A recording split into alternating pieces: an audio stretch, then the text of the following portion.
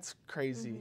It's crazy. A year ago at this time, nobody knew who the hell I was. I could, I can't walk into a Casey's back in Iowa without getting my picture taken now. But, I go into I went to the same gas station in wherever it is in small town Iowa a million times, and nobody would care who I was. And now I go into that same gas station with that same clerk, and I've got to get a selfie with her. It's just crazy.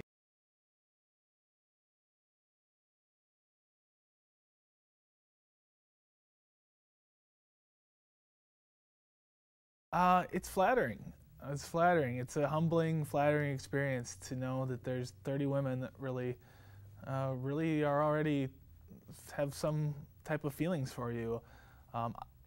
Going through Andy's season on The Bachelorette, I know what kind of feelings I had for her going into that. So I sort of could see where they were coming from, and so it's my job to figure out if I'm going to be able to catch up with that or not.